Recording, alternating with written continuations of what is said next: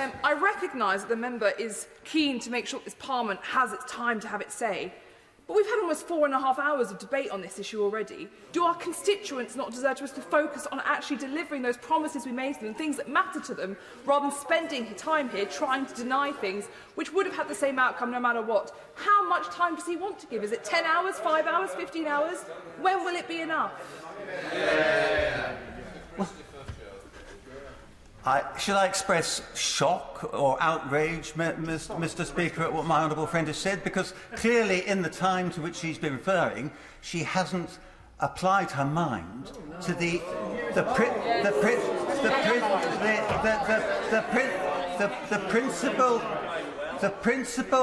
principal issue, and that is that the government encouraged everybody, including her probably, to vote for a motion on the 3rd of November. That motion was passed by resolution of this House, and for that motion to be rescinded or changed is a matter for this House rather than for the Executive and the Government.